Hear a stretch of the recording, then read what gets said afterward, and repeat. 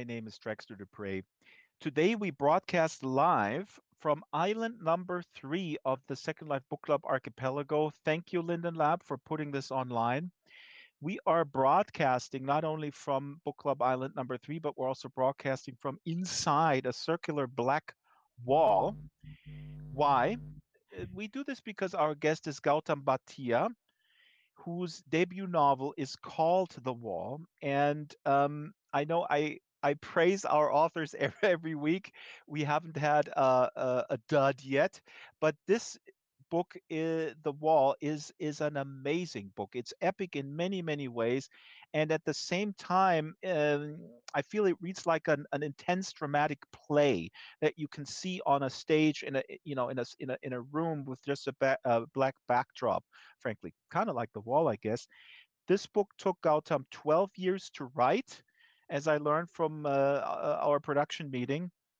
What is the book about? We will ask Gautam, but my quick synopsis would be that this book is about a nation state confined by a huge black wall.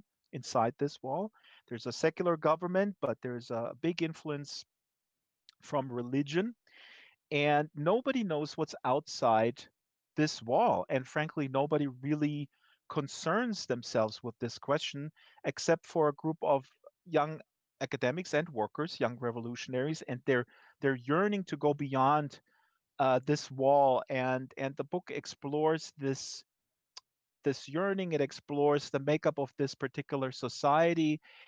It's absolutely captivating, and you read this and you go like, what is behind this wall? And yes, I mean, it's sort of the undercurrent where you like, is Gautam going to reveal what's behind this wall? But then you get captivated by, again, the different reasons why some people just really don't care about going beyond the wall, and some people do. Anyways, I'm rambling here because this is an amazing book. Gautam, thank you so much for coming. Thank you so much for calling me. I've been looking forward to this for a long time. I have no idea what I forgot why this book came on my radar, but it's completely nuts. Now, let's start with your avatar. Your avatar is somewhat related to this book. Why did you choose this avatar? Why did you have us design and labor over this avatar? So the avatar is basically it's a bird that's part of the world of the wall. It's a bird called a garuda, and it's the only living creature other than human beings themselves that exists or can be seen because the garuda can fly over the wall. So the human beings inside the wall can see the garudas flying in and out, and so it's the only living creature that they know exists beyond the wall. And of And course, then there are legends around it that are there in the book. the Garudas, they sometimes, okay, yeah, they see those Garudas fly up on the wall, and one of the main protagonists is also, his name is Garuda. I just brought up a slide here with the Garudas. In Hinduism, Garuda is a divine eagle-like sunbird and the king of birds. That's what I learned from Wikipedia.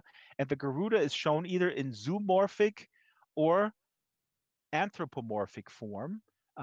You're an anthropomorphic Garuda. Now, the wall. I had a production meeting with Shyla before the show, and I said to Shyla, what does the wall symbolize? Let's ask Gautam, what does it symbolize?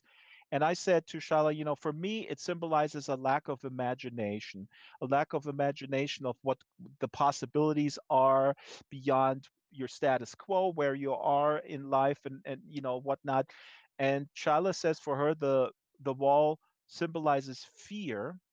And then I realized a lack of imagination is a result of fear. If you're afraid, you don't want to imagine something else, because you're too afraid of the possibilities, even if they could be much better than your status quo.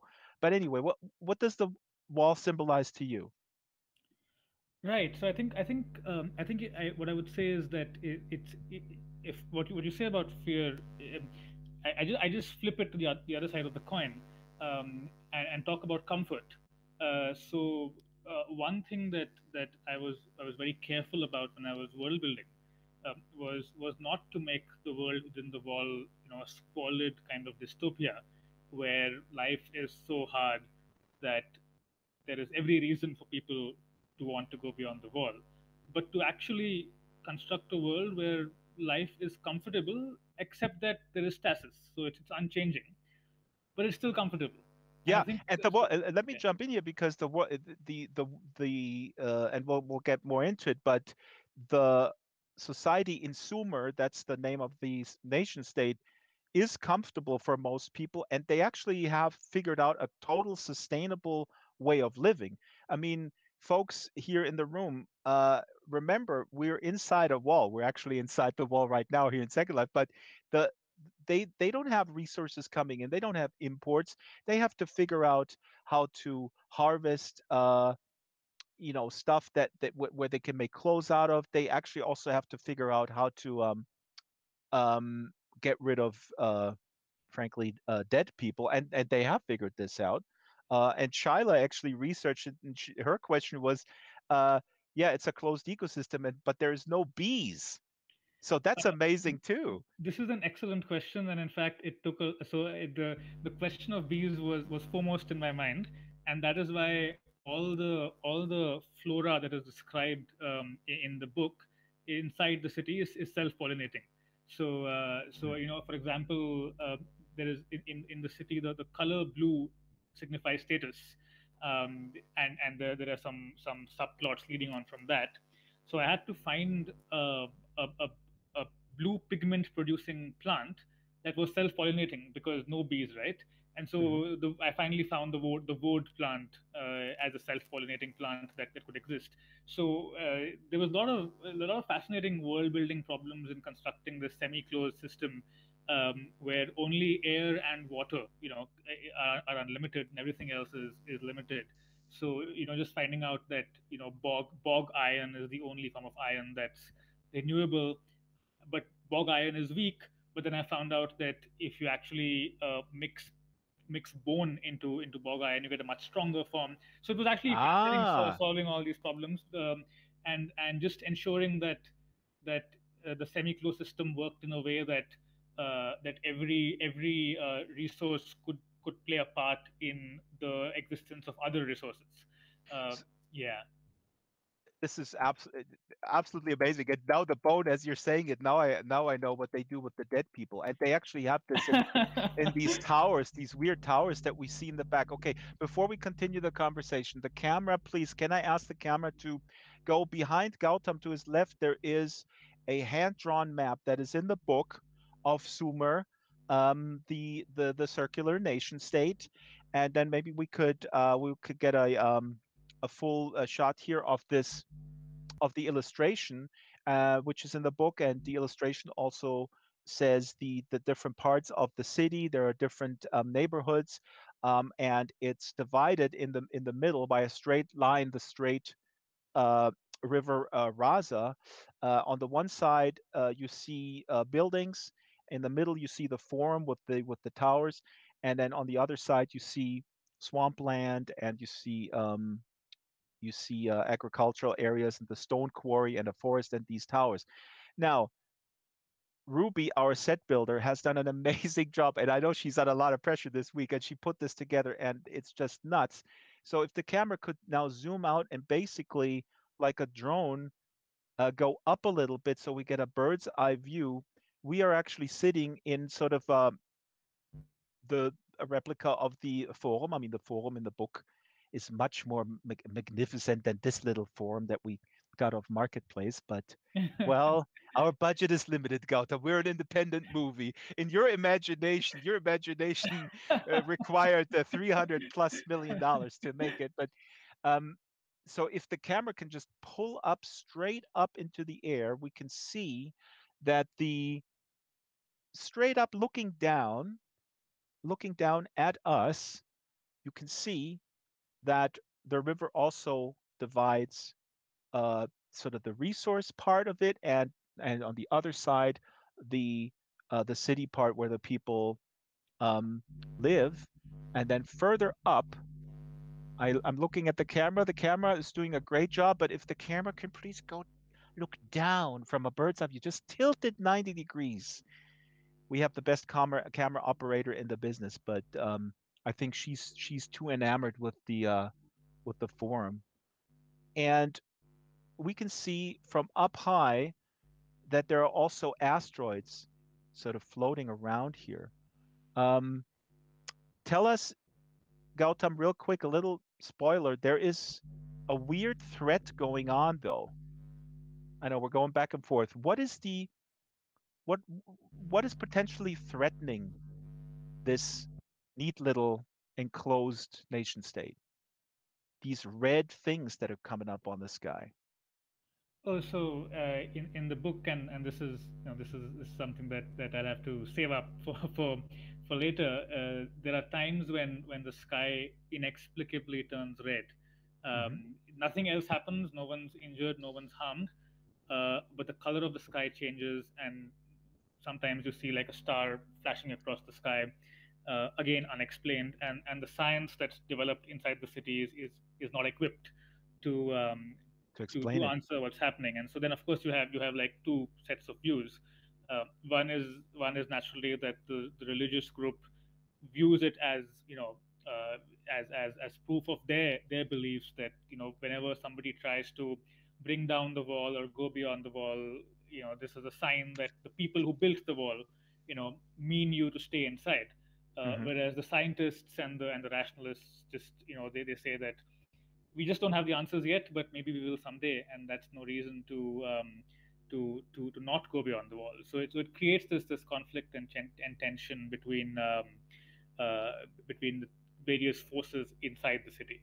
And what's funny is that this is not a theocracy. We got to stress this. I mean, there is a secular government, but these religious groups they have a lot of influence because I mean, just like in the so-called real world, religion has there are good things attached to it. I say this as an agnostic, um, but there are also bad things. They simplify things and explain things and calm people down, and maybe sometimes more inquiry would be actually better. And what I find so interesting in your book also that the scientists that are depicted, they are they're strong-willed, but they're not necessarily the best communicators. I guess they could be more forceful. Like when I'm reading this, I go like, "Come on, dude, just tell them that this is all BS what you're talking about." I mean, to the as a response to Yeah. what the religious leaders sort of put forward, and that's also kind of mirroring the real world in the COVID era. That sometimes the communicators of science are I don't know, not the best communicator. I mean, this is a complex thing and a big topic. But yeah, that's just one of the things that I really loved about the book. Yeah, I mean, and of course here it's a little more complex because it's very clear that a city that is, so perfectly symmetrical, and that also is responding to a question I saw, why it's split down the middle. The reason for that is that the city has been built in like a perfectly symmetrical way, a perfect circle, split down a middle, exact through by the river being a sharp straight line. And it's very clear that it's been built. It didn't just come into existence. And Right. if it's built, then somebody built it. And so actually, like Builders. Hmm. the builders. And so in that sense, the religious group actually has like a much stronger footing to make their claims from, because everyone can see the result of the builders around them. uh, and it's hard to explain it, in any other way. Hmm. Well, but yeah, that's a good point. But in a complex world that we live in, Gautam, we also know that creationism never dies. I mean, people still find ways to say, well, this complexity. I mean, yeah, it was meant to be complex, but yeah, it's a lot simpler if it's that obviously built artificially. Yeah, which makes it even more interesting that people don't want to have deeper answers other than our revolutionaries. If I could ask my help here to bring up the book stand, because I'm going to read a quick excerpt to start with, and don't fear, Gautam will read as well. I'm gonna read a quick uh, excerpt from the wall. see, where is the book stand? Oh, can my vast staff please adjust the book stand so I can see it? Now, this is from a section that you kind of sprinkle into the book, Voice in the Dark, where we don't know who says that, right? So it's the narrator speaks directly to the reader without revealing himself. And this is from one of the Voice in the Dark segments, and this talks about Mithila, who's the head of these young revolutionaries, the young Tarafians. Who was Taraf? So Taraf is a kind of semi-historical, semi-mythical figure, who dreamt of going beyond the wall and tried to convert people to the cause around 600 years before the events of the book. And he was the first one to imagine the existence of a horizon, and what a horizon might mean in a walled city. And so his words inspire generations of people who are in the minority and want to find a way beyond the wall. And also this excerpt that I'm going to read now, that is from this mysterious Voice in the Dark, where we don't know who that is. A term is mentioned, smara. Now, smara is yearning, and this is fascinating. The yearning for something outside of the wall is something that is being seen as basically a pathology, or something that you have when you're a child, and then when you're an adult, it usually just goes away. And this is just, Gautam, this is just so brilliant. I mean, it's basically a metaphor for yeah, being absorbed, I guess, by the system, saying, okay, now these dreams are over. I have a job, I have a family. But I'm going to just read this quick excerpt here from Voice in the Dark, and here the voice is talking about Mithila. It wasn't as if they desired something strange or radically incomprehensible. It wasn't as if nobody could understand them. Smara, the yearning, has existed as long as the wall. Everyone knows it, feels it. But you see, the young Tarafians were the first to say, in the 500 years after Taraf, that we refuse to live with this yearning anymore, that we're not merely going to want and weep and die. And they were the first in so long to actually try to do something about it. They came out of nowhere, unlooked for, unexpected, to people who had never seen anything like them or had long forgotten, and now had their own dreams crystallized into words of passion and madness. Any wonder then that they were loved, reviled, hated, mocked, but would not be ignored? They were trying to transform something fundamental, the root and the essence of everything. Naturally, they would be opposed, fought, and put down. Take Mithila, that's the leader of these revolutionaries, so utterly, so touchingly, so bizarrely convinced of her position, she simply couldn't understand, or perhaps she didn't want to understand, why someone might not, after all, honestly and truthfully desire that the wall not be breached. Mithila, when she was in one of her how can anyone possibly think differently moods, was difficult to reason with. She maintained that people were brainwashed. Now, this says it all, Gautam. Nobody, well, nobody, almost nobody, is really interested in the breach. I mean, this is just like in the real world. Yep, yep. Again, like you said earlier, I mean, it's easier with this sort of world that is sustainable, that has a lot going for it in its contained form. But in the physical world, the physical world looks pretty bad right now. For why do you think people are still sort of what Mithila basically describes as some as you know why do, she doesn't understand why people don't want change? Well, I think a lot of that has to do, and I think this is something explored in the book, is that uh, when you've internalized something as natural, or just as being part of reality, and not something contingent that can be altered, then you will accordingly be passive or quiescent, as the case may be. And the whole attempt that the young Tarafians have in the book is to actually, first, before anything else can happen, is to give people a language through which they can describe, Yeah. the possibility of something beyond the wall. And until you have the words and the language for that, you wouldn't be even be able to imagine it. And until you can, until and as long as you can't imagine it, you can't act on it. So I think that's what it's about in large part. This is really great that you bring this up because in our pre-production meeting, Shaila also talked about the language part and this term for yearning. Smara is actually later in the book. I don't want to spoil it, but it has actually a different meaning, um, and so that's one of the big terms in the story. Um, I'm bringing up a slide here from a guy by the name of Guy Deutscher, which you mentioned in an interview, um, wrote a book called Through the Language Glass. And he says a nation's language, so we are often told, reflects its culture, psyche, and modes of thought. So the language is um, a consensus, I guess, but it's also confinement in our own minds, just like a wall. Yeah, and Guy Dozier is like a huge influence on this book. He in fact he begins the book with the term the wine dark sea in Homer's Iliad, and then explains how the Greeks had a different spectrum of color, which is why they saw and wrote about the sea as being the color of wine. And so Hmm. effectively, I mean, the way he really explains how language kind of structures the world in a very nuanced way, not as a simple causation way, not in the discredited separate war of hypothesis way, but in a much more nuanced and layered way, a feedback loop between language and the world. Hmm. But does it affect the people in a world that is pretty homogeneous? I mean, nobody comes out and goes into this world of the wall.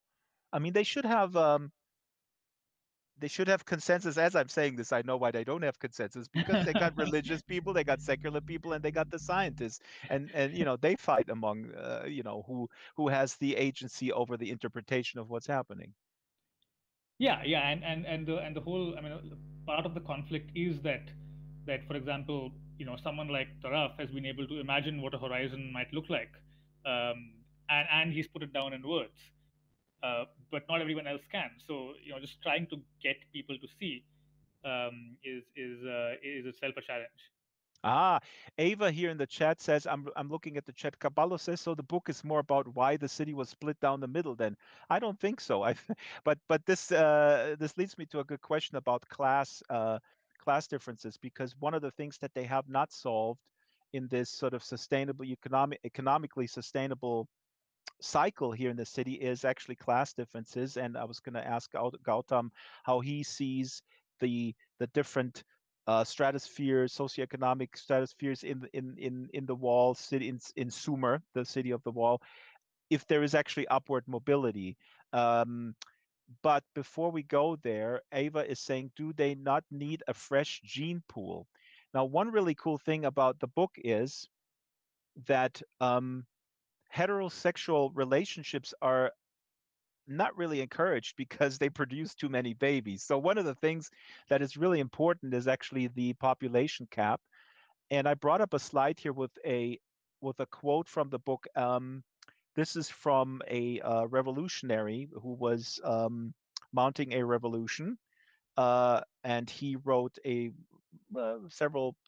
He wrote a lot, but this is from one of his manifestos where he writes, let us begin with population. It is clear that in limited space, bounded by a wall, population must be maintained at near constant levels. The intersection of population control and the class structure gives you the marriage license. Remember that the child cap and the marriage license operate together.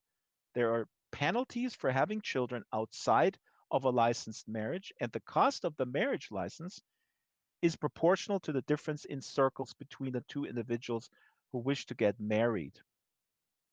I forgot to say that there's all these different circles that symbolize the different classes. So workers, um, outcasts, the unforgiven, and the upper echelon of administration officials and such. But talk a little bit about Gautam about this the fresh gene pool and the population cap here.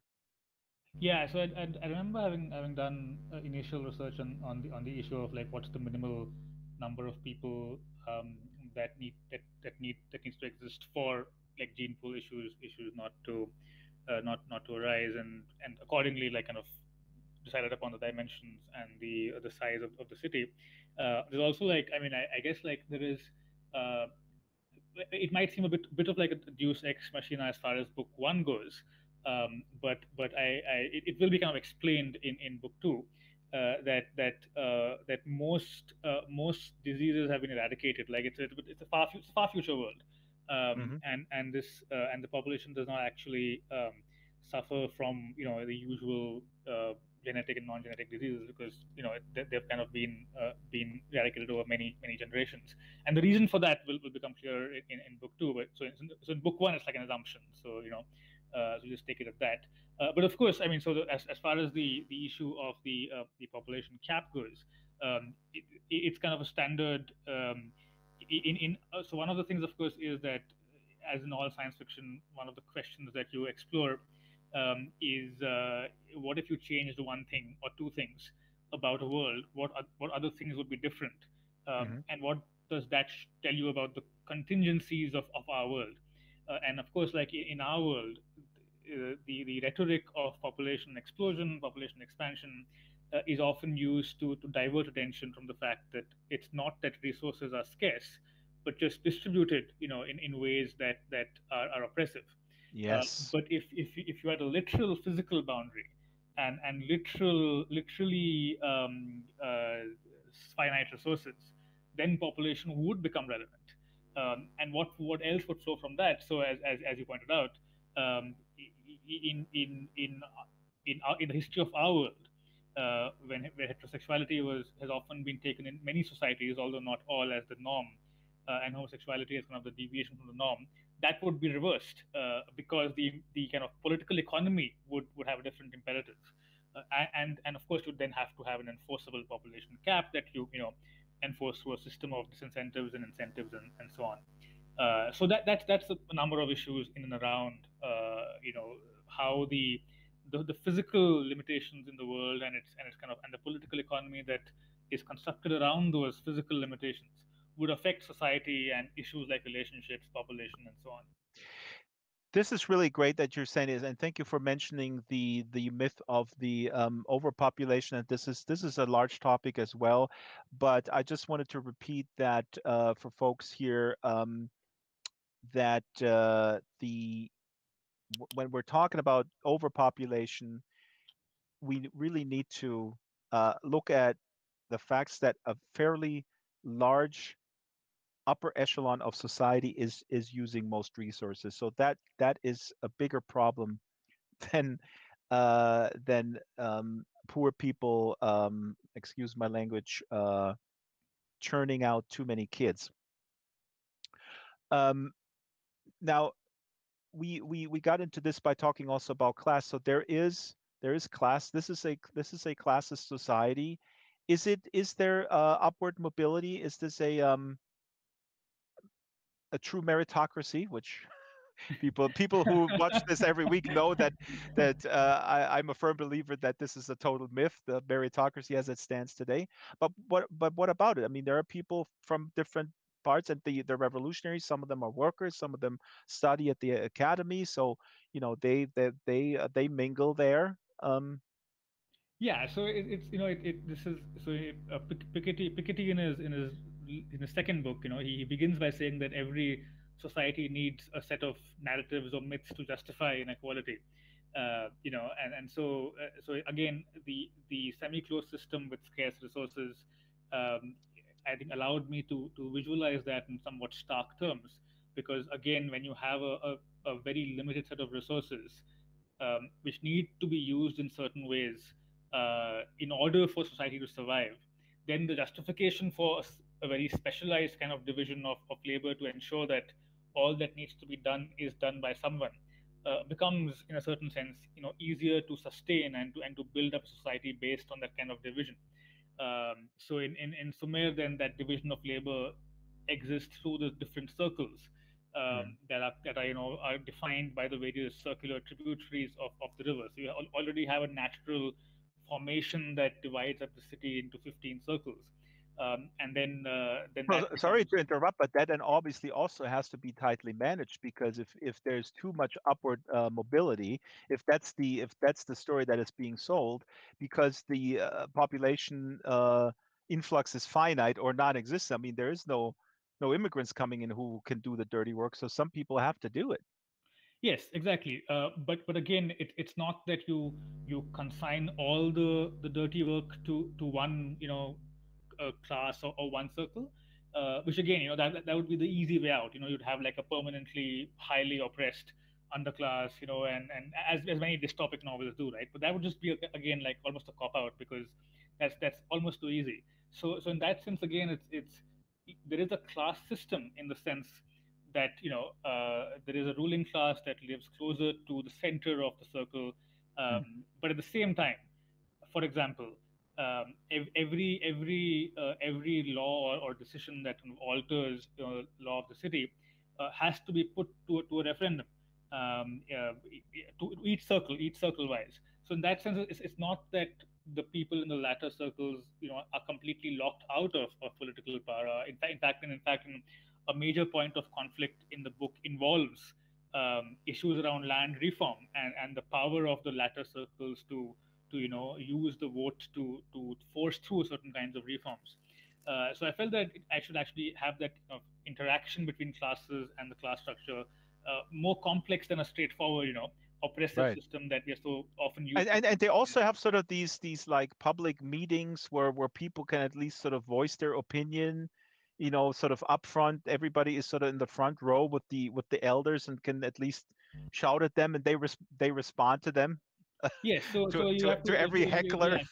yeah, so you have to maintain your hegemony more through persuasion than through naked force, which I think raises a number of more complex questions than just maintaining it through force. Mm-hmm. Uh, I want to read this here. Caballo says, and we're talking about that language is itself a wall or barrier that all beings have a difficult time to get over. Yeah. Um, I want to briefly before Gautam is going to read us a little thing here. What I found really hilarious, another quote here, um, very funny, but also very fitting. There is some really funny aspects in this book as well. There's a group, the young hedonists. These are privileged kids, and because they come from privilege, they have nothing better to do than I guess run around and do pranks and stuff like that. And so here's a little quote from when the young hedonists, I think, first appear. And they just do sort of completely mindless, harmless pranks. And the revolutionaries, they kind of want to at various points recruit them. Like, what? Why are you wasting your energy uh, with pranks? Let's mount a revolution. This quote here: suddenly a group of shadowy figures burst out from a passageway. Mithila, the leader of the revolutionaries, saw 7 or 8 people riding upon oblong two-wheeled contraptions. One foot rested upon the body of the vehicle, while the other pushed the ground to generate momentum. From the end of the machine's base rose a long straight rod, which branched out into handlebars for direction and steering. Now, this is not so much depicting the hedonists in their sort of mindless, I don't know, time wasting pursuits, but it describes something, a machine, Gautam. There's a few machines in this book, and one of them, Ava figured it out, a scooter. Yeah, Absolutely. a challenge is to like describe it without the name for it, right? So a lot of the book was actually That was finding out so well, ways but it's to. so it was so well described. But how did you? I mean, because the tech in there is limited, and you're not going into a lot of detail. I think it's brilliant how you put it in, but you don't go into, like, a hard sci-fi, which I'm not a big hard sci-fi fan, frankly. And I think if you put like 50 pages to describe processes, I would get pretty bored. But you throw in the scooter here, which is so cool. Yeah, of course, it's not a motorized scooter. Like it's a more manually operated one. Which actually, it's really interesting you brought up this scene, because this group is called the Golden Youth in the book, and it actually Ah, that's right. only much after writing the book, I actually found out that the Golden Youth was the term given to the sons and daughters of the Soviet upper crust in the Stalinist era. Oh They my were called the God. Golden Youth, and this I found out in the series of books by Montefiore, Sashenka, the Moscow trilogy. So That is funny. yeah, it wasn't intended, but it turned out to be quite similar in that you have like the sons and daughters of the ruling class kind of totally dissociated with what's happening around them, and they're called the Golden Youth. So yeah. Now, I refer to this as this group as the young hedonists, but the golden youth are actually the privileged people. So does that mean that the hedonists also recruit from lower classes and they can sort of hang out and do stuff with them? Well, so as you'll see in the book, sometimes they do, but it's kind of like the power equation is always asymmetrical. So obviously, I mean, Hmm. they may get somebody to kind of show that they are inclusive and all that, but of course it's the the sons and daughters of the ruling class that kind of are in a sense running the show. Right. With a few, there's a little subversive angle there, but that happens in the book, and I wouldn't spoil it. Don't spoil. Yeah. There's one other tech that is being hinted at, and I'm sure maybe that's also picked up in the horizon, which is kind of cryogenic chambers, right?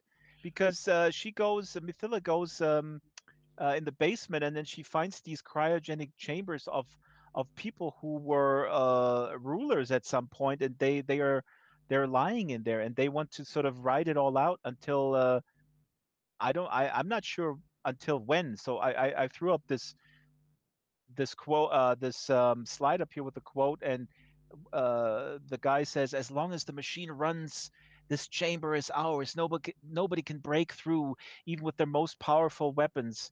I'm yours until the machine stops."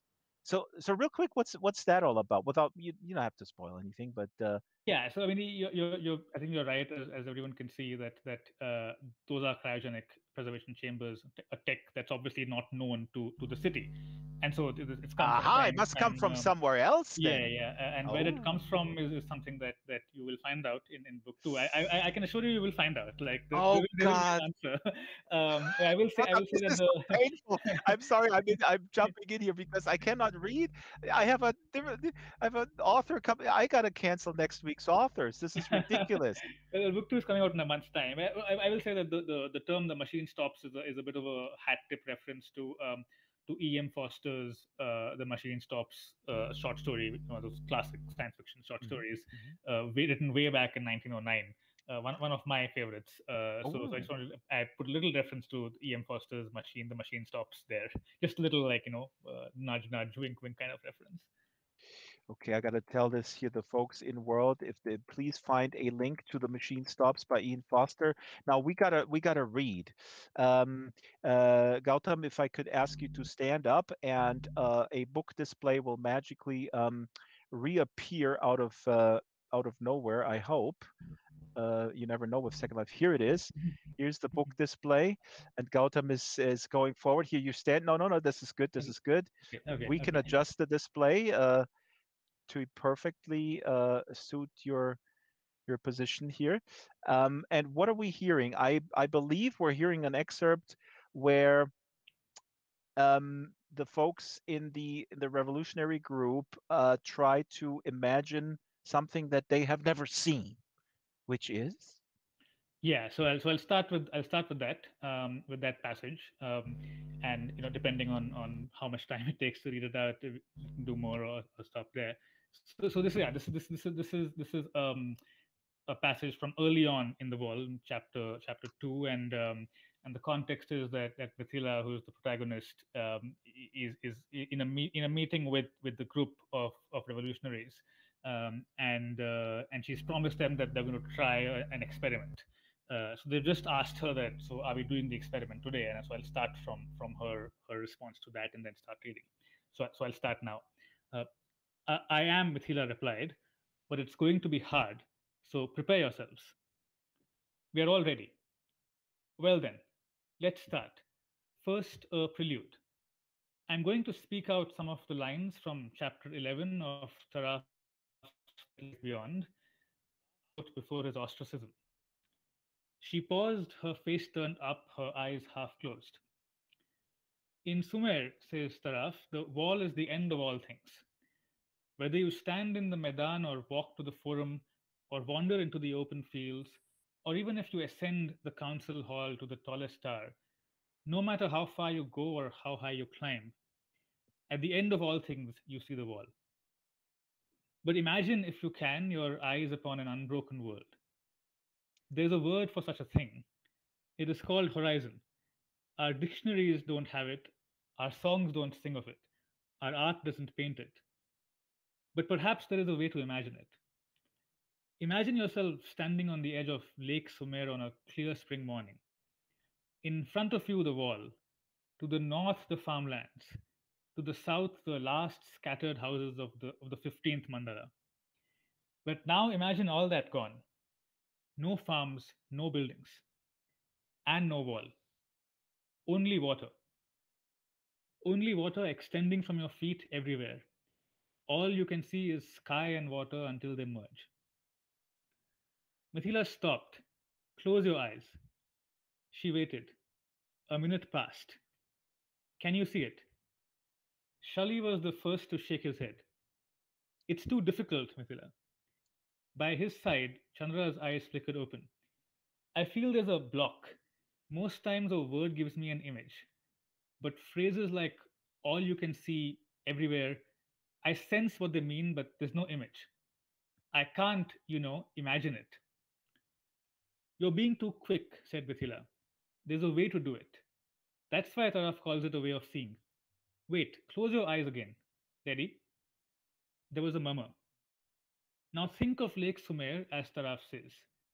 Imagine the water, how it swells and ebbs, the quiet sound of the waves lapping on the shore, the dusty light glinting on the ripples.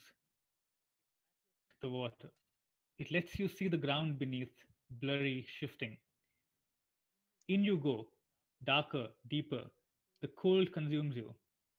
And as you go further, instead of having the wall and the field simply vanish in an instant, gradually make them recede.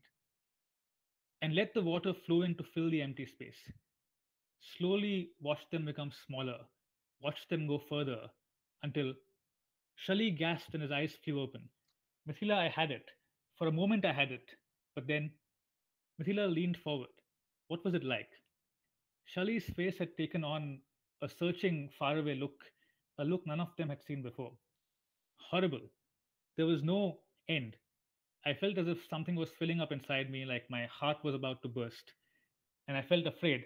I had to open my eyes. These, said Mithila, are Taraf's visions. Taraf, the only one who was able to recall the dreams of our childhood and give them words. Words for us. For all the good that they do. Chandra cut in. He too opened his eyes. What do you mean? He has a point, Mankala said. What are you going to do with this? Start reading groups like ours in every corner of the city, conduct this experiment with every citizen, and everyone see Taraf's visions and want them? We have his words, which aren't going anywhere, Mankala interrupted. Mithila, we have been trying this for 2 years.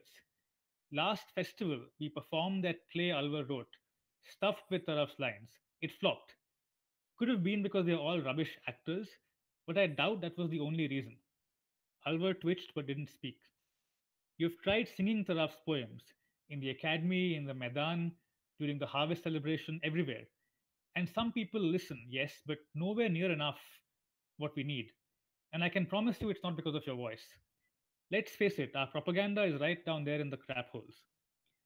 Mithila stood and began to pace. Do you remember one of the last things Garuda ever said?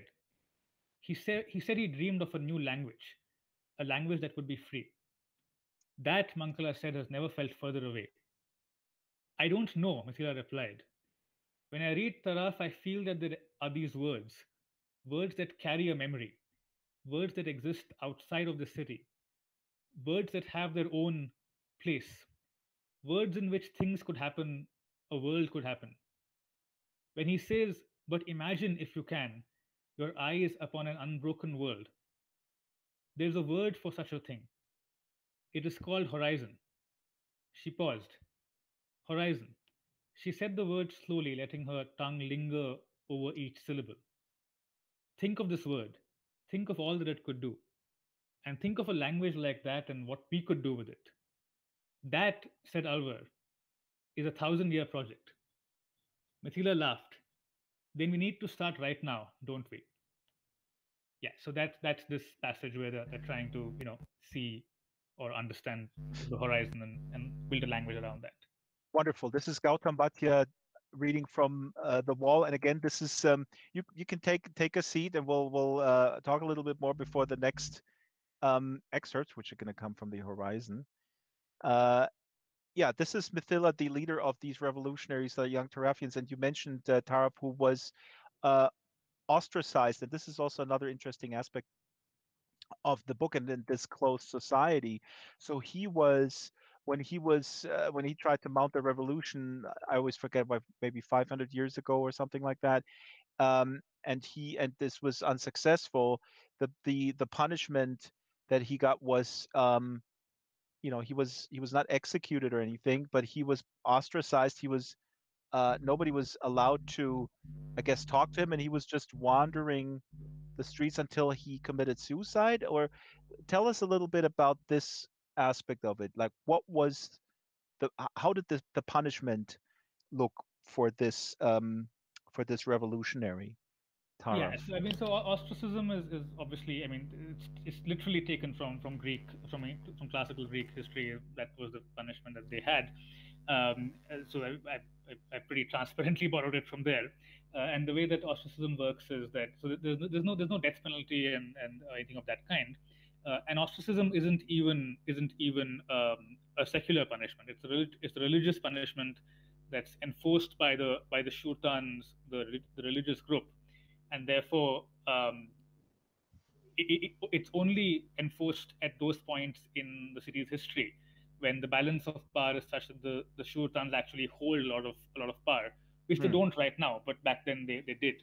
So it And basically morphs in and out of it, sort of the pendulum swings from theocracy to non-theocracy in a way. Then. well, yeah, it hasn't been a theocracy for a long time, but even in what is not formally a theocracy, often religious groups hold a lot of you know informal power when the secular authorities will just not often intervene just to ensure that the balance between them is kept. So it needn't be a formal theocracy for Hmm. groups to still have power. But in this case, it's a punishment that's long gone out of use because the power of the shurtans has decreased over the years.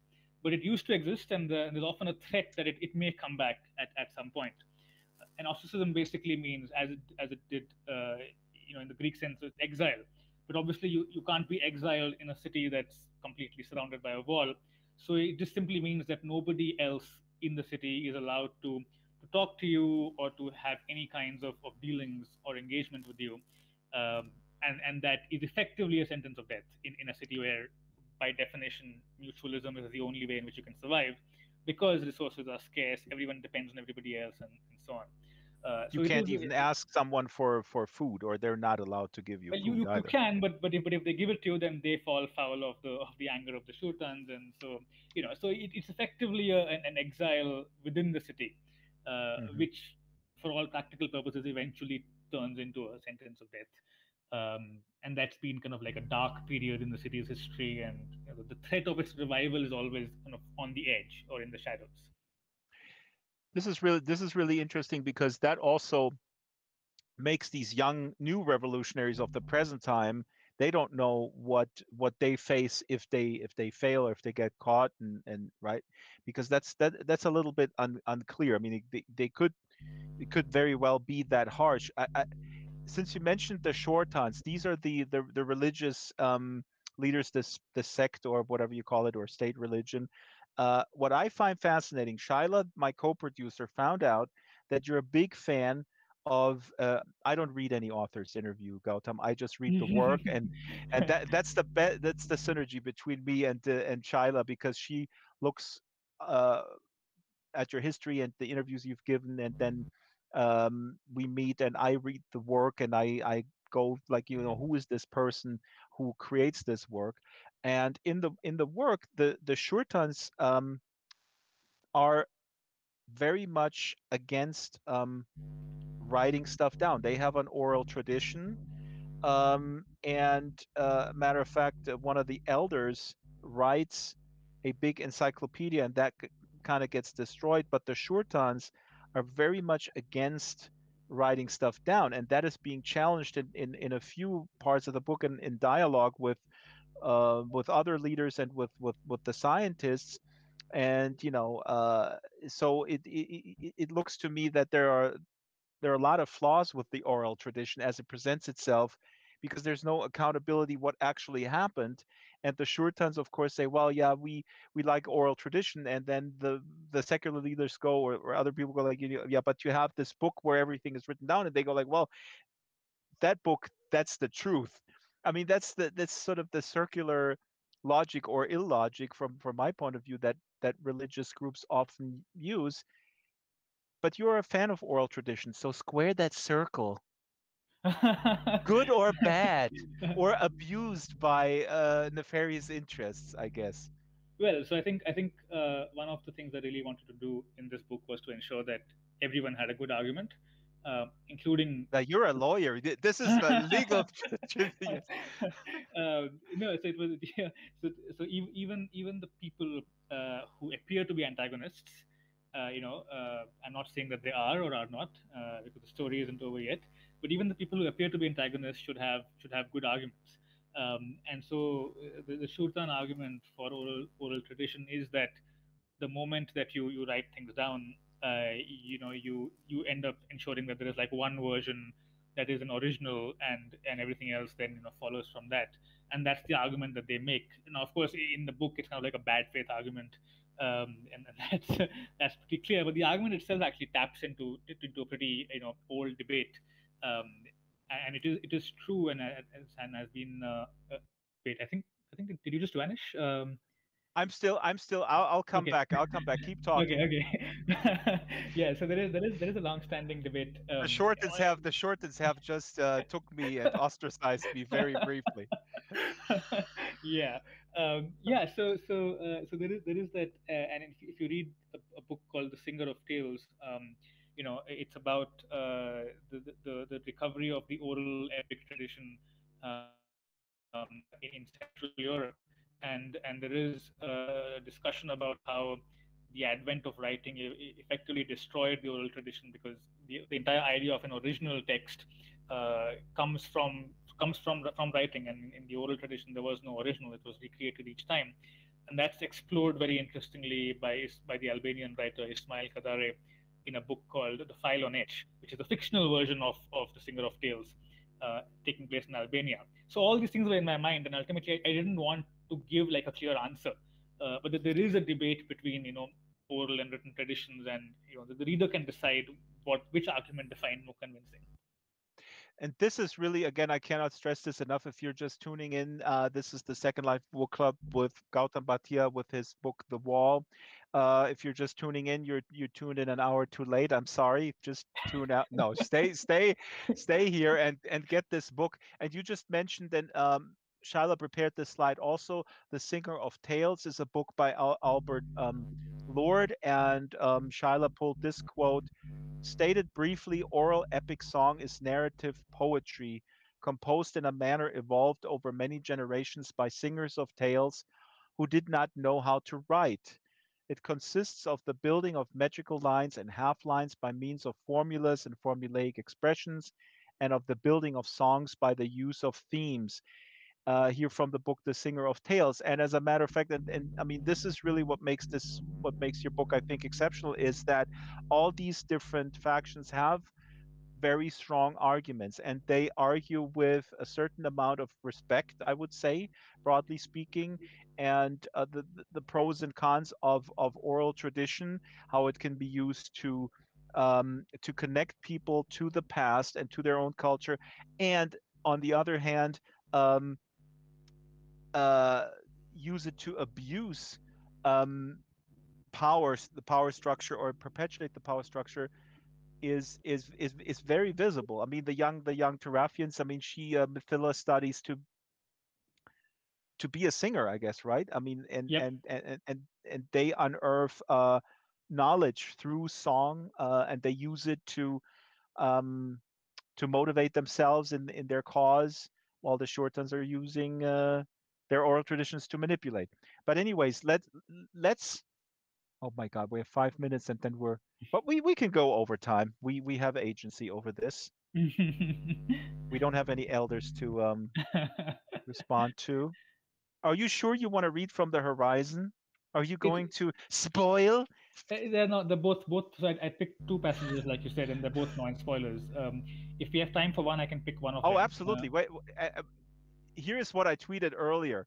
This is the last page. This is the last page of the wall. A voice in the dark for, oh dear, oh dear, oh dear. I must confess I did not foresee this. This changes everything. So I'm not gonna say if they're successful to breach the wall. Okay. I don't know if they poke a hole in it, or if they, I don't know, uh, a spaceship comes down and teleports them up or whatnot.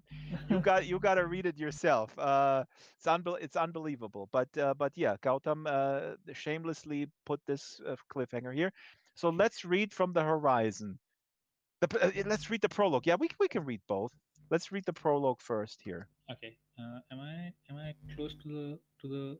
Ah, okay, I am. I am. Yeah, yeah, that's good. Let me just open up that file. 1 second. And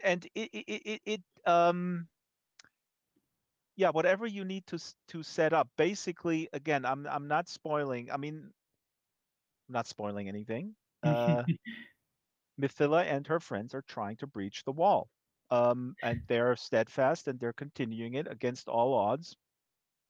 And that's what the wall is about. And here comes the horizon. Yeah, so this is yeah. So I picked two passages. So this is from the prologue, and it's quite different from the previous passage. This is kind of more all action stuff.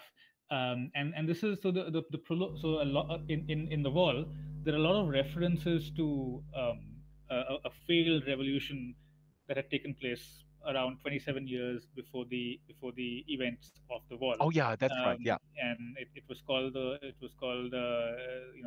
mutiny of Savarian after the person who led the revolution, and it had ultimately been put down. But its echoes, as revolutions tend to do, its echoes are still very much in the present.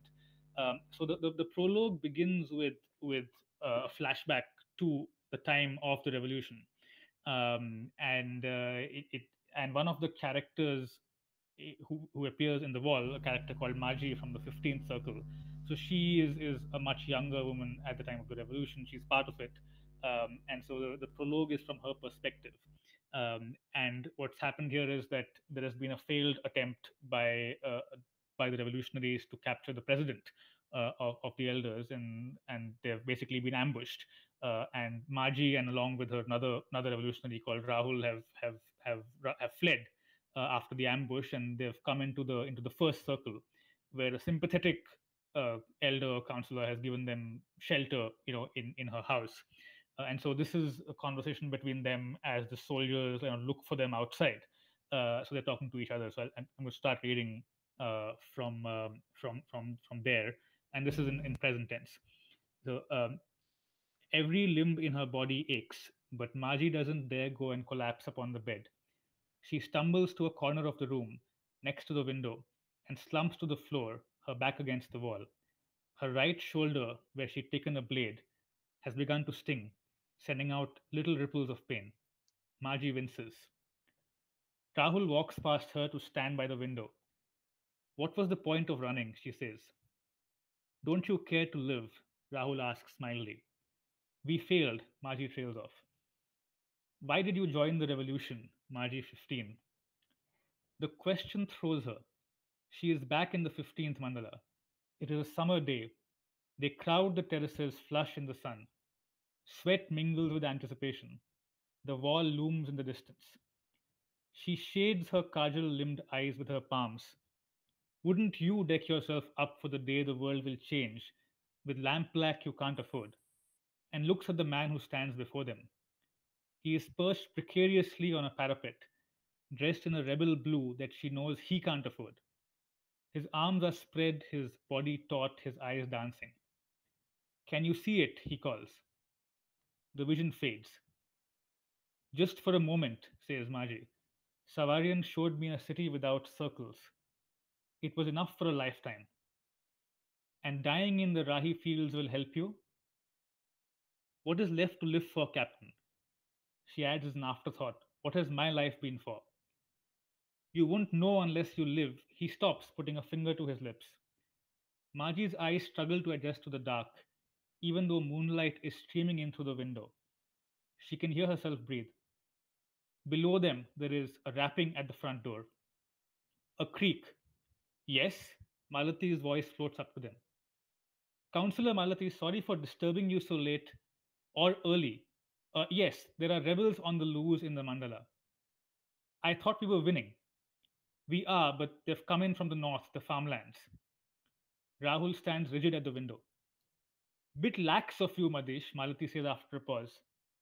Good luck with your search. Counselor, yes, Iron enters Malati's voice. We are doing a house to house search. No, Madish 6, Malati says. You are searching empty houses in case they've crept into a garden or a study. I am very much in my house. But they might have climbed up through a window. Do you want to try climbing to test the theory?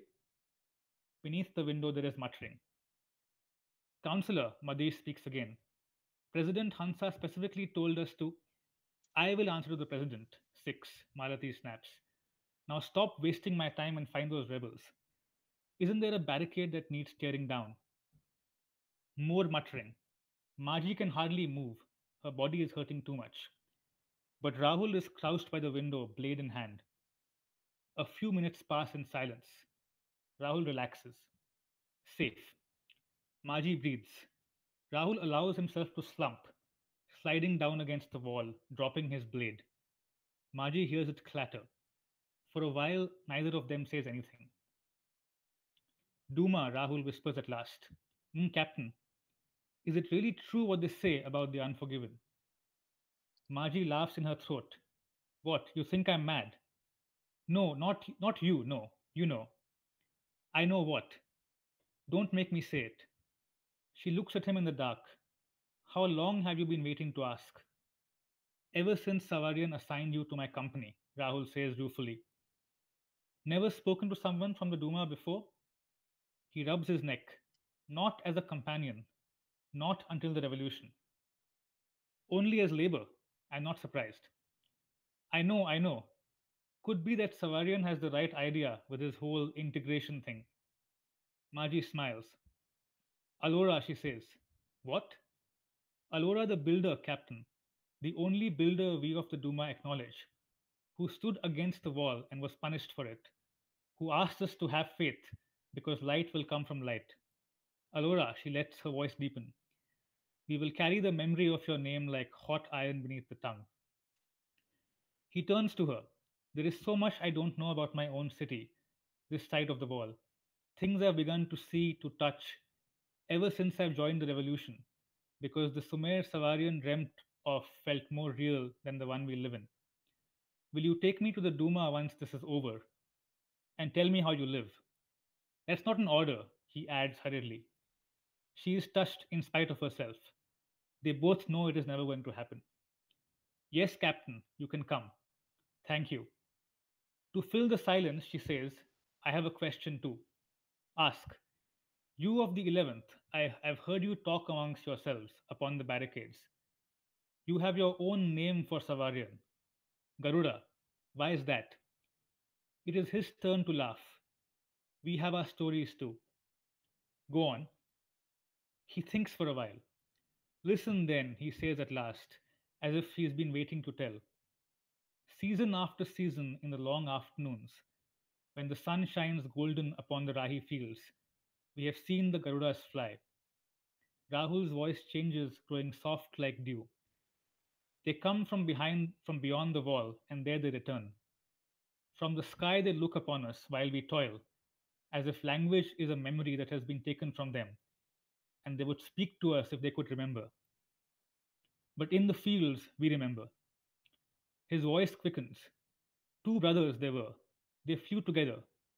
Garuda flew too high, too close to the sun. But before she could burn him in her rage, Samati interceded. He took upon himself the bolt meant for Garuda. His wings were charred, and he was hurled down to the ground. Garuda escaped, but in punishment, words dried up in his throat forever, turning to ashes like Samati's wings. And to separate the two brothers, the wall of Sumer came to be. This side we dwell, the daughters and sons of Samati, doomed only to gaze upon our sky-faring cousins, who come back to us from beyond the wall, but can neither speak nor stay. I've never heard this story, Margie whispers. A story spun in the forever hours upon the Rahi fields, watching the sky in the shadow of the wall. And we call Savarian Garuda because that's how he came to us, on the wings of a dream, to show us what we might have been and what we might be again. Margie smiles. Don't think me rude, Captain, but I am from the Duma. We are on the side of the lost, so I can't help seeing this from Samati's point of view. What? That if you want to fly, someone must sacrifice themselves for you. Oh, the door swings open. Rahul leaps to his feet, but it is only Malati at the threshold. Ball rise. You need to get out of here. We will, Rahul says. Do you know the lay of the upper circles? They are only guarding the bridges, Malati says. If you go carefully, you will be able to get as far as the seventh without meeting the watch. Then it's up to you. Margie blurts out, but why are you helping us, counselor? Rahul winces, but Malati does not appear to take offense. You've lost your revolution, she says. I can afford to save two lives. Yeah, so that's where the scene ends. And just by way of context again, the Duma is kind of the last bit of behind near the wall where the 15th circle is. I was just going And to ask, the Duma is really where the outcasts live, or whatever that means. not so much outcast, but kind of it's the last bit next to the wall, and it's kind of a place where the upper circles don't really go because they it's kind of it's where people who are there who sometimes are portrayed as being criminals and pickpockets and thieves and so on. That's what the So middle class suburbans usually call the bad part of town. yeah, basically. So that's the Duma, and this legend of Garuda and Samati. So it sounds a bit like Icarus and Daedalus from Greek myth, but actually, and this is just an interesting aside because it shows how myths often, take different forms. Um, it's actually from the Indian epic, the Ramayana, and in that epic, a story happens where there are two brothers, and one is flying too close to the sun, so the other brother protects him with his wings, and then his wings are burnt and he loses them. So it's kind of similar to Icarus, but not exactly. And that's just a fascinating way of how myths have a common origin but just change shape in different societies. Wow. I had no idea. This is fascinating. Yeah, and this happened 27 years ago here in the prologue of the Horizon. I want to bring up another quick quote here that is interesting. It's from the wall, and again, this is a trial here in the context of this failed revolution, and the wall again in present time. Uh, One of the elders, Amrit, is talking here in front of the elders about um, about banning these new revolutionaries that form themselves.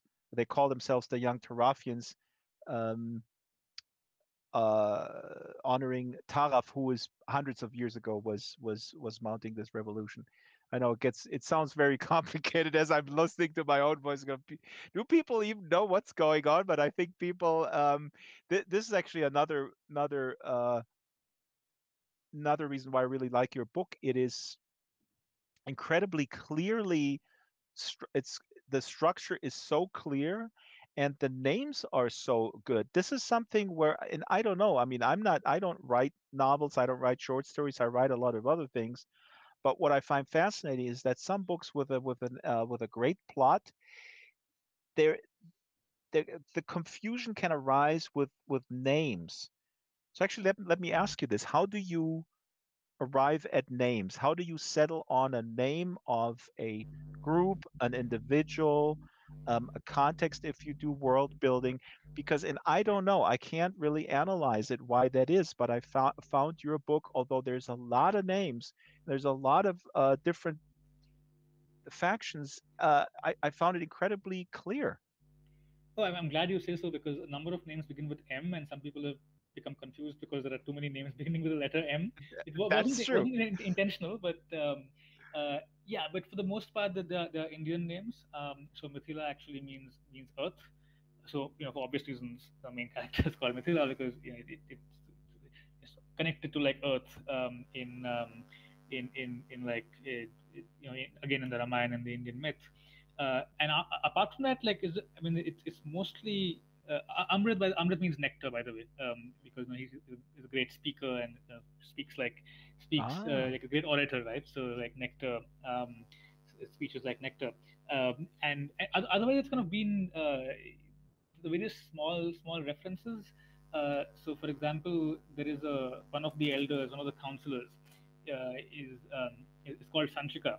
He's kind of a fiery counselor who wants to engage in land reform and kind of bring power to the ordinary people. And Sanchika was actually the pen name of a man called E.M.S. Namboodiripad, who was India's first elected communist chief minister of a state. So there are these little like little clues hidden away that I really enjoy putting in. So a lot of the naming follows that kind of internal logic. Um, that's uh, interesting, because then that's really yeah. kind of a side effect, at least in my perception. I don't know if that's feedback you gotten from other people, but um, I want to read real quick, and people, please keep comments coming also in the local chat. So I'm looking at that as well, and we can do another 5 6 minutes or so, and then we'll go into the post game and we open it up for questions. Uh, this is Amrit. You're mentioning Amrit, the great orator. This quote here is from the trial, where Amrit speaks. One question that must decide your vote, and the vote is about banning this revolutionary group. You must weigh the breaking of a barrier that binds us. Is there any need? And breaking the barrier is breaching the wall, or keeping going in trying to get beyond this wall. Is there any need apart from a vague psychological satisfaction to breach the wall? Because none of us know what lies beyond the wall. Admittedly, I cannot show you definite loss for precisely the same reason. We simply don't know. I mean, I like that. I mean, it's just along what we're talking about from the very beginning here is the fear of the unknown. And but it's just funny how he phrases this.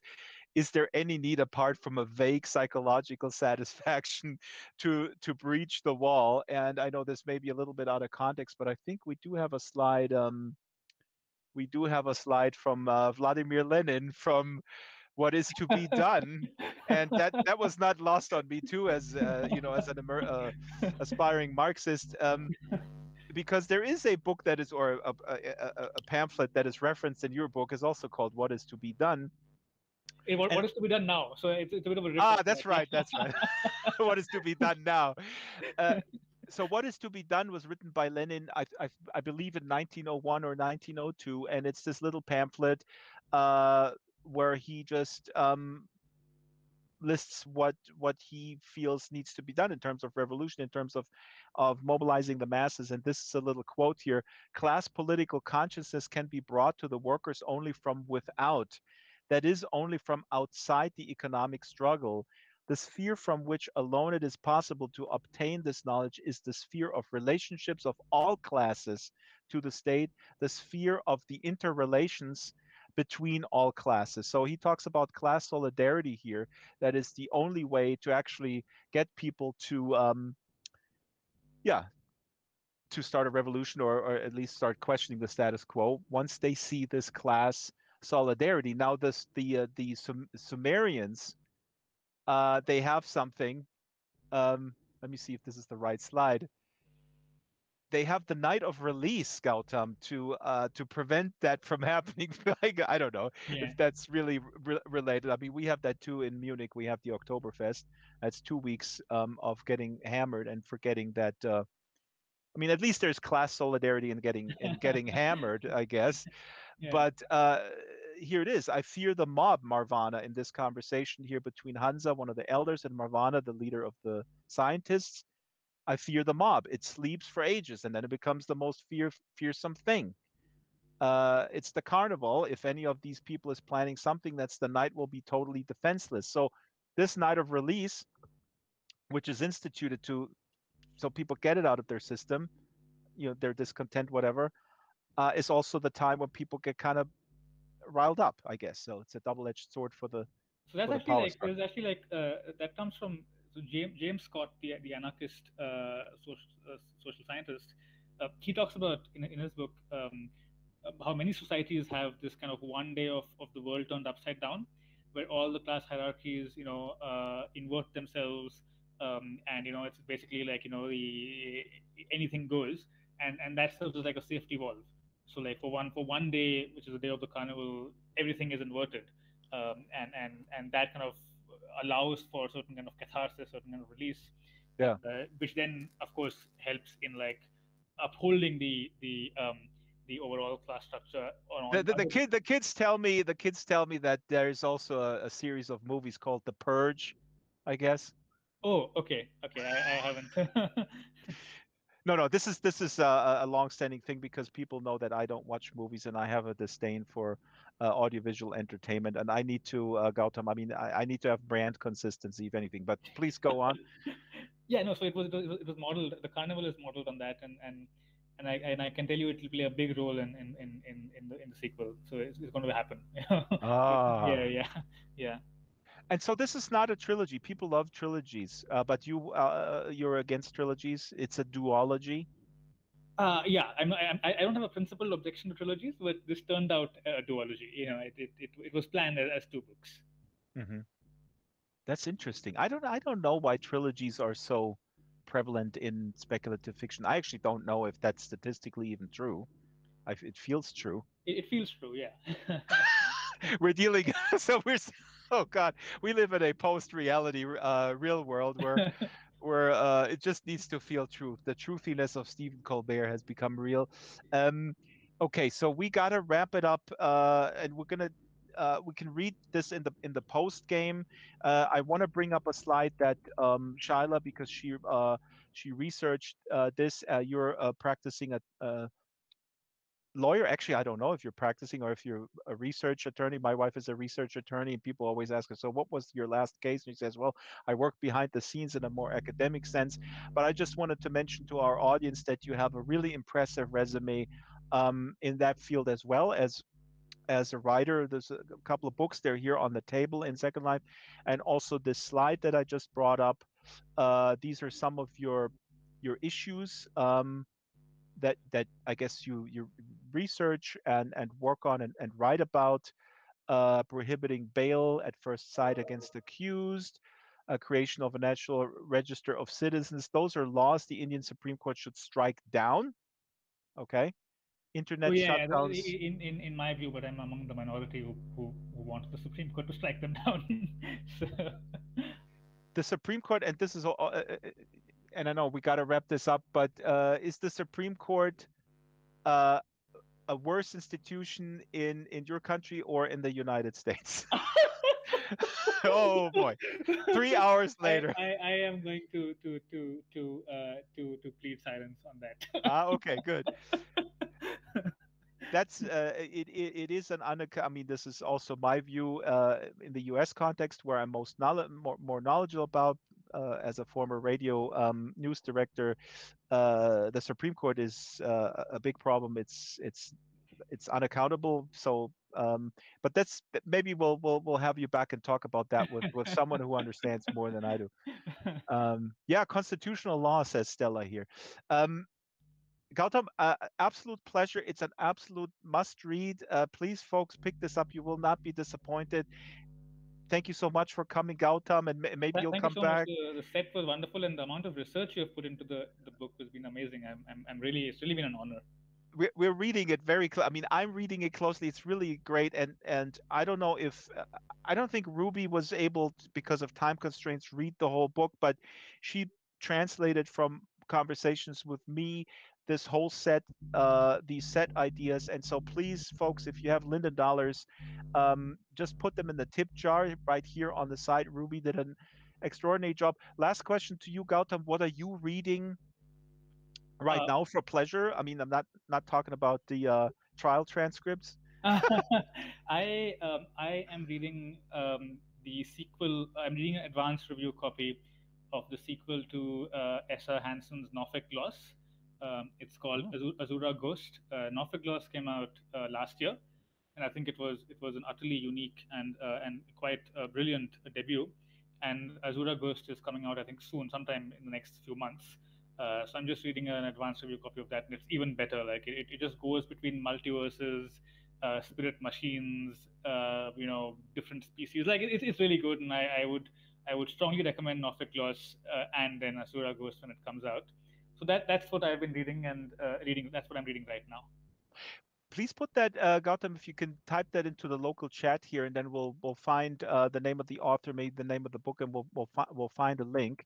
And for everybody else, Shala just posted the book trailer on my YouTube channel. Please go there, and we do this every week, and that's a good way to have one place where people can start a conversation about what they're reading. Post it as a comment on the YouTube book trailer link that Shyla posted. What are you reading right now? And what are you recommending? And here is Gautam, Essa Hansen Norfolk Gloss. It's the sequel to Azura Ghost. Oh no, Okay. Norfolk Gloss is book one, and Azura Ghost is the Oh, sequel. Yeah, oh, Norfolk Gloss Azura is Ghost is the yeah, sequel. yeah. God, I don't. I'm falling behind with my Marxist reading, Gautam, from my young Marxist group here in the undisclosed location where I live. So I'll put that on the to read list. Um, let's run through the credit slides here real quick. The book club is every Wednesday, 12 o'clock Pacific time. slbookclub@draxtor.com is the email if you have recommendations or critique. Sometimes the show is at 5 p.m. When we have authors from other time zones. Show is produced by Isabel Sharen, Shyla the Super Gecko, myself, location manager Ruby, master builder Ruby, avatars made by Ruby, research by Shyla. Special thanks, Marianne McCann, Arden Schwartzman, Theanine, AJ McDowell, and from Linden Lab, Brett and Patch, and all the moles at Linden Lab. And we have a whole bunch of sponsors that give us merchandise: Bad Unicorn, Bespoke, Blueberry, Headhunters Island, Creatures, oh my God, Landscapes Unlimited, Crescendo, Linden Lab, of course, Nomad Rag, Salt and Pepper, Slink, Skin Stealer, The Black Forest, and What Next? We're on Island 3, and we're going to do a showcase of these builders. This is actually funny, Gautam, because in Second Life, these people are called builders. Uh, yeah, That so is great. sometimes I do when I do interviews with Second Lifers, they say, "Well, I'm not a builder." When they say, "Well, I just buy stuff and I arrange stuff," and then I say, "Well, but you're still a creative." Ruby says, "Praise the builders." Ruby is an actual builder. She's like Alora. She was against the other builders, but I digress. If you again have critique or input or recommendations, slbookclub@drexter.com, or you can also message Jared the bot. That's Jared bot avatar name. And next week we have two shows. We have Maxine Kaplan, who is an amazing young adult author with her new book Wench. Uh, Maxine Kaplan is her mother is well known, at least to me and people who love public radio. And I'm trying to lure her mother also into Second Life because she was in Second Life 12 years ago. But Maxine is an amazing author. There is two books: Accidental Bad Girl and Wench. And then we have another show on Thursday, the day right after, with Ivy Pochoda and Meg Mundell, talking about giving voice to homeless people. They both wrote books about homeless people and actually have essays, collection of essays written by homeless people. And that is all coming up next Wednesday right here on the Second Life Book Club. And on the out, please, camera, zoom up, go up like a Garuda, fly over the wall. And we're going to be quiet and we're going to watch the camera going out And that's it for the show. Goodbye, everybody.